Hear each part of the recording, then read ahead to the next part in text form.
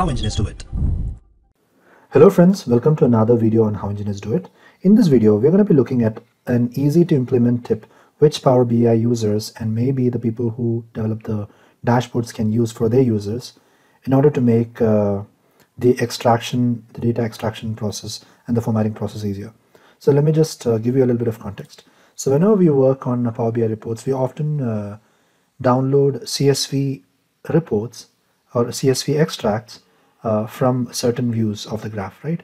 You click on those little three buttons and export to CSV. There's an option called as export to CSV. So whenever that happens, the default format that Power BI downloads those exports is in the CSV format. So in order to explain how this is going to be useful, I have created a dummy CSV file.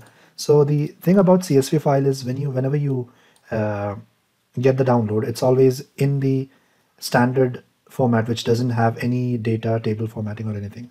And even if you try to make the formatting, and even if you save it, it's going to be in the default format, which doesn't have any kind of a column width or word wrapping or anything.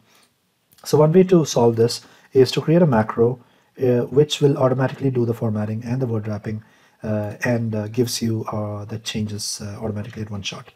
And then you can save as the same file to the file that you need. Let me just demonstrate how the macro works, and then I'll explain you how to establish that macro and use that in your specific cases.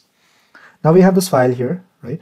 And I'm just gonna open the template, the macro template, and I've made that as protected, so you can go for read only.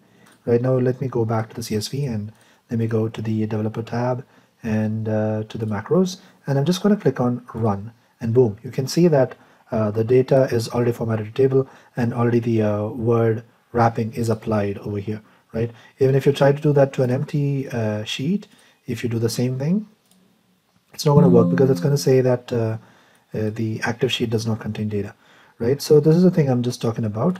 Now let's see how you can establish for your specific case, right? This macro is going to work for all the different tables, no matter how big your CSV file is, right?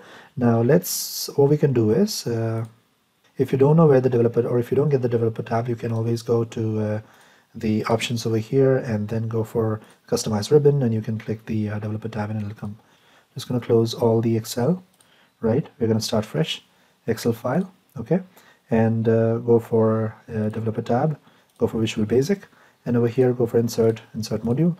And I've already created the macro for this. I'm just going to paste that in the description so that you can use it. And I'm just going to paste it over here.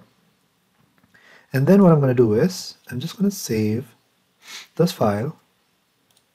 And what I'm going to do is I'm going to use this Excel macro enable template. And I'm just going to save it somewhere in the desktop maybe. So that's in the desktop. Some file name. And then I'm going to use CSV formatting, right?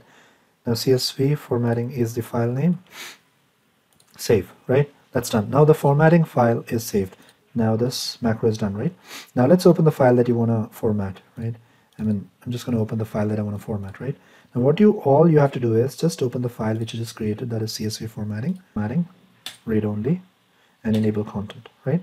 Now you can go to the file, the table that you want to format, go for developer tab, go for macros, and run it, boom, right? Now the macro is done, no matter how much big your data is, CSV data is. And the final thing to do is, if you save right now, if you just save, it's not going to save all the formatting. So in order to save, you just got to use a save as, and go to browse, and then you can use the Excel workbook and you can save the data. After you save, it's going to open with that formatting, right?